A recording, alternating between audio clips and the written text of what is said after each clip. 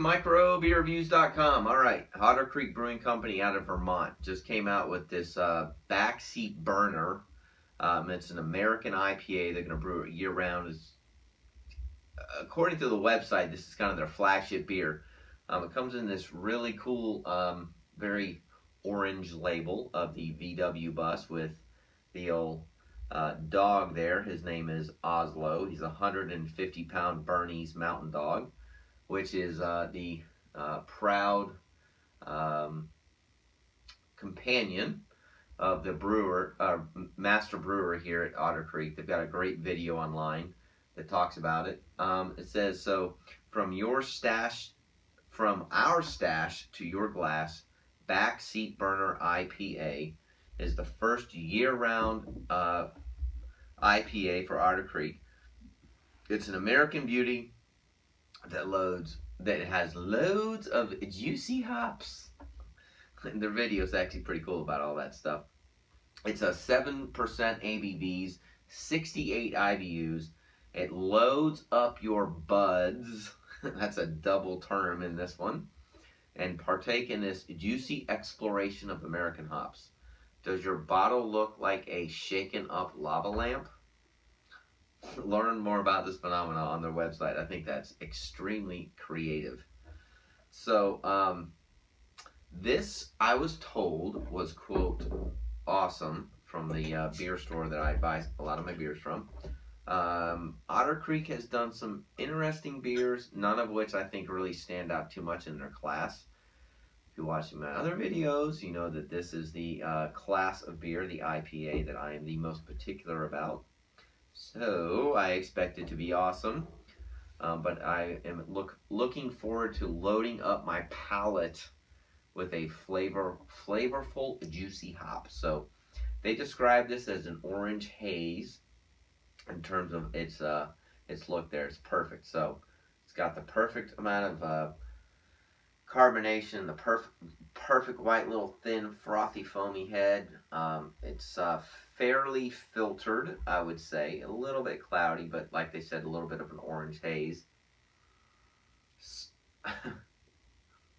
Smells like oranges.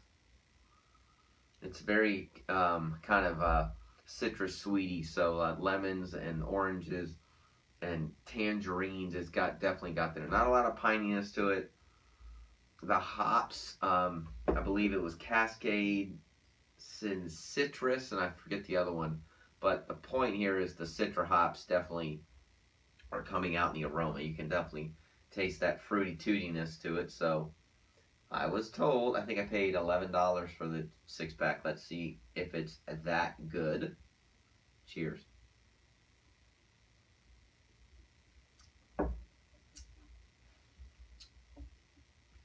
Not what I expected. Okay, so, alright.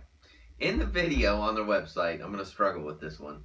They talk about how the brewmasters kind of kept his secret recipe kind of tight-knit and close to their chest because they were trying to perfect it, because this was like the best beer they've ever brewed at Otter Creek. And they were making sure before they shared it to the public it was going to be perfect. It's got a real big mouthfeel to it, so it almost tastes like a double IPA. It explodes in your mouth, it stays in your mouth, it kind of fizzes in your mouth, and it's got that big, huge, fruity flavorness to it. It's very, very sweet. It's got a nice kind of cascade kind of finish to it. It's not real piney.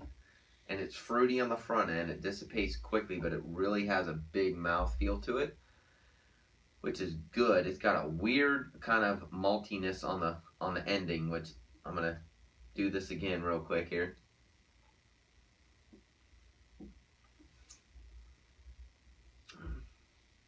It's different. I don't know how to peg this one.